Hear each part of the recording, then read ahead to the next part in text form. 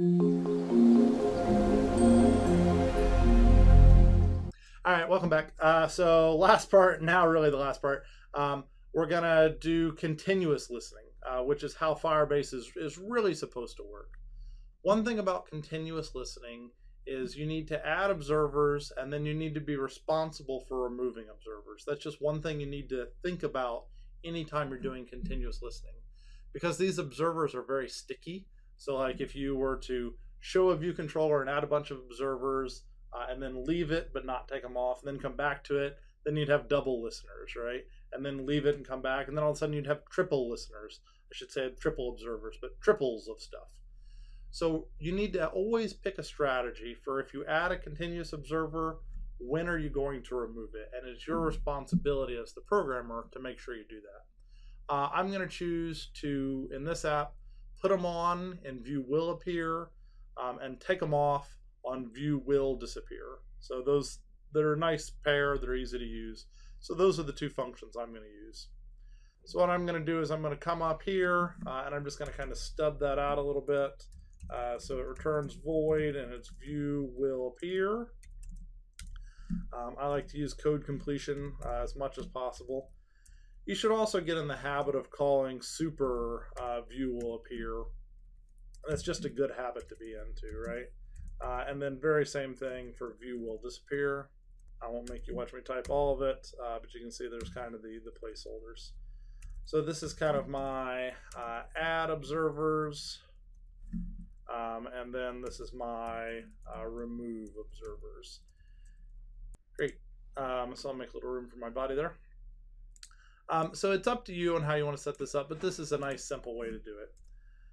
Another thing is if we want to add something and remove it later, we're going to have to save a reference to it. So let's go add a property for this. So the property that we're going to add is not an object. It's kind of like line 15 there. It's actually just a number at the end of the day, but it's a fur database handle is what it is. And we're just going to give it a name, favorite number observer. I think in the notes I called it value event change listener or something like that. But it's just kind of a reference to this observer so that when we add it, we'll be able to take it off later. So I'll say self.favorite number observer. And definitely, use autocomplete as your friend. So self.numberRef. And we'll just start typing observe, because that's kind of what we did last time. Last time we did single. This time we're not going to do single. We're going to say event type. And it should be the top one here that it's auto-completing that has like the fewest parameters. So just like the block.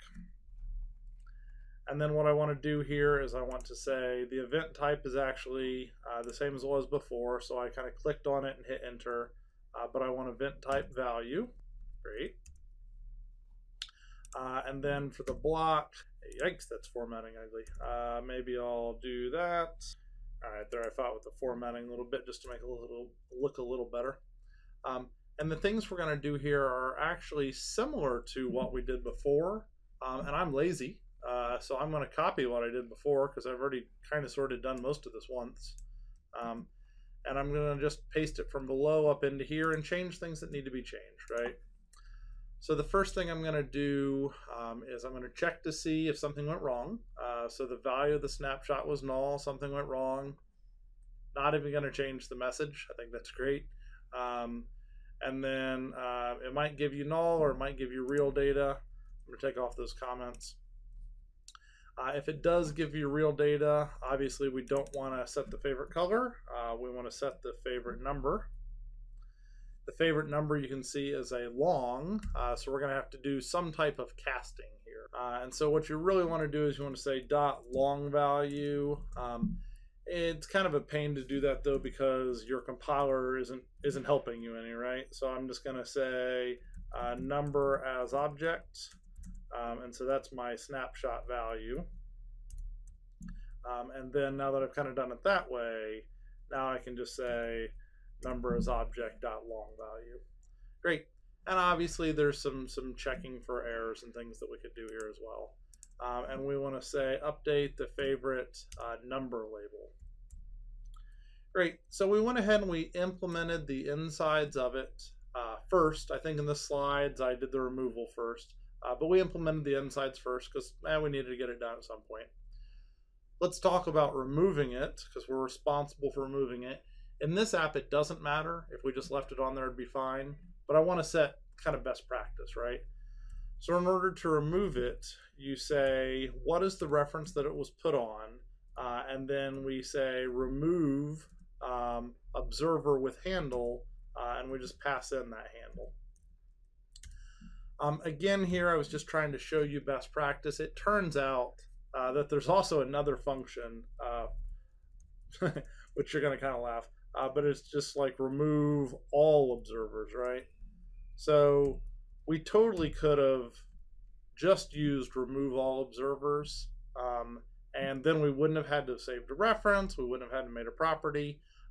I chose to do it with you the hard way, just because it feels more elegant to me. Just because, like in a really big app, you only want to take away the things that you added, right? If somebody else is doing something, you don't want to mess with them. So I tried to do it what I would consider the most elegant way, which is to only remove what I added.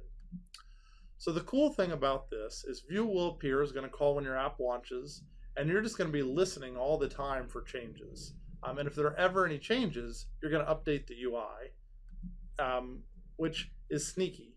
So let's see it work here. So I said it's sneaky, and then we'll talk about why I consider it sneaky. So first off, you'll notice that it worked before we even started. And what you notice worked is that it started off by saying 1, right? So I clicked increment, and it went to 2 right away. So first off, you'll notice that things are fast. So if I click like increment, it goes to 5. If I do it 10 times fast, like 1, 2, 3, 4, 5, 6, 7, 8, 9, 10, you can see it kept up, and everything was fine, right? And decrement obviously works as well. So if I decrement into the negatives, no big deal. I think that is so cool. And in fact, what's even cooler is, like, let's say you had 2 of these phones up. So if I had a phone in my pocket, and I was also clicking increment and decrement in there, you would see it changing just the same. If I change it there, you can see that it just updates in the app right away. And that lag, I think, is just amazing. It's one of the things that makes Firebase really powerful. We use Firebase to control robots, like driving them around, just because like that time to push it to the cloud, and then the time to say, hey, there was a change, what's the new data? It's so fast that you can use it to drive a robot around, which I think is so cool. So we showed you this like pushing and single pool purely because that's how most like servers work, right? So like if you look at like RESTful APIs are so powerful. I mean, this is what RESTful APIs do. They do single pools. And if you wanted to like know the data change, you'd have to like use like Firebase Cloud Messaging or Google Cloud Messaging. We don't have to worry about any of that here because we know when it changes right away, because that's a built-in feature that Firebase has provided from day one, right? That's their whole like company model, is it's a synchronous database, which it's just great. I love it. So yeah, so Firebase, if you're not sold yet, hopefully you are now. No backend code at all, so it makes getting started trivially easy. Synchronous databases, which I think is what we really showed the power of here. We haven't even shown the power of auth, which makes Firebase cool, or of hosting. And it's a really neat product to work with, and I'm excited about being able to use it in this course.